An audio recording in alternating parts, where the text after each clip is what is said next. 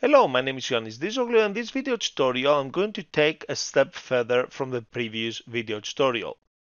I'm going to test now my mobile app to make sure that it's displayed in the same way that is displayed on Android. It's going to be displayed on the iOS mobile phones as well. In order for me to do this, let's exit the simulator, the Android simulator. In order for me to do this, I need to basically test this mobile app into an iOS simulator. To activate the iOS simulator, I need to make sure that I've got a Mac Mini or a MacBook or any Macintosh computer on my local network or on a remote network. So in this case, I've got my Mac Mini, and as you can see, the icon is green because the connection is already created. In order for you to create a connection with the local Macintosh computer or remote Macintosh computer, you need to put the IP address of the Macintosh computer here. Add the IP address or the Mac name, and then click add. And then it's going to ask you to add your username and your password. And once you have the correct credentials, then the connection will complete. So once the connection is completed successfully, you will see this little icon here, and this button says disconnect. So I'm not going to disconnect. I'm just going to exit this window. So now I've got my connection with my Mac Mini here on my Windows operating system within Visual Studio. I'm going to drop down the list here. I'm going to select any of these iPhones. I'm going to click on the first one here and click once here to run the simulator. Give some time for the simulator to load. And now we'll be able to see that my mobile app doesn't look the way I want on an iPhone. So let's fix this. So I'm going to exit this. And here on the page 2 we are. What I'm going to do, I'm just going to press the enter key after the content page. And here, so we have our stack layout here. And here, what I'm going to do, I'm going to create a grid tag. And my grid tag will close right below the stack layout. After the grid tag, I'm going to create an image tag. And the source for this image, it's going to be the background image here. It's going to copy the background picture and paste it here. Control V to paste. I do not longer need this background picture here. Otherwise, it's going to give me an issue. Let's stop the project because the project's still running. And here, I need to apply aspect. Oops. And then the option I'm going to select aspect fill. And I'm just going to close my image tag. So my image tag is within the grid, okay?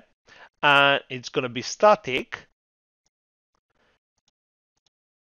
but I want the content after this to be scrollable. So I'm just going to create a scroll tag, a scroll view tag. Oops. And I'm just going to transfer this scroll view closing tag right below the stack layout. Let's use some indentation here. Okay, so I've got everything nice and clean. So you can actually see the indentation here where everything begins and ends.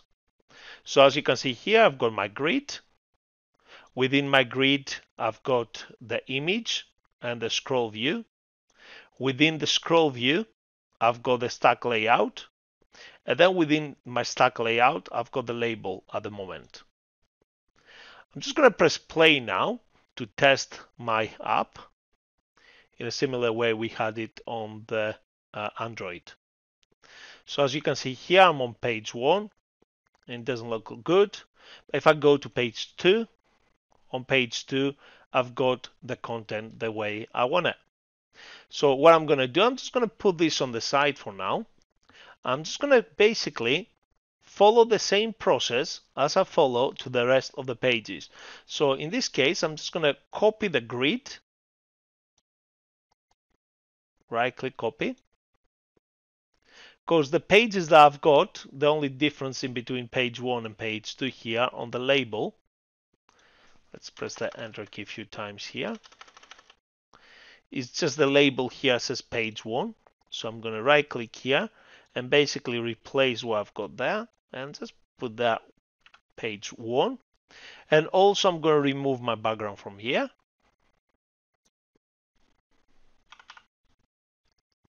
And I'm just going to save everything.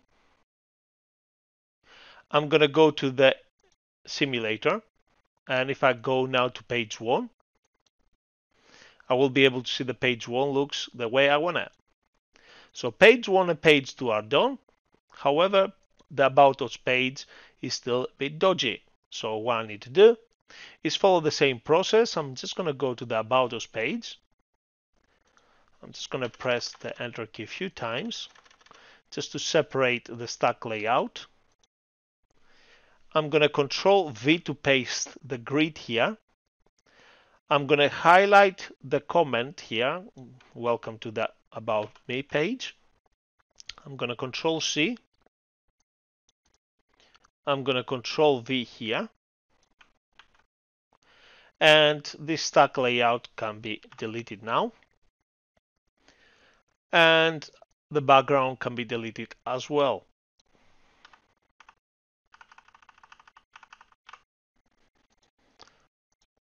So the scroll view, let's put some indentation there. Let's save all the files now. Let's go back to our simulator. And let's check now all the pages. So page 1 looks good. Page 2 looks good. And the About Us page looks good. So we'll close this now and stop the simulator. Let's use an iPad now. Let's use an iPad Air. Let's press play. Okay, our mobile app looks spot on an iPad as well.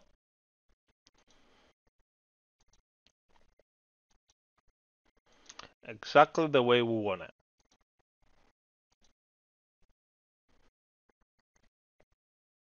And if we go back now to the Android version,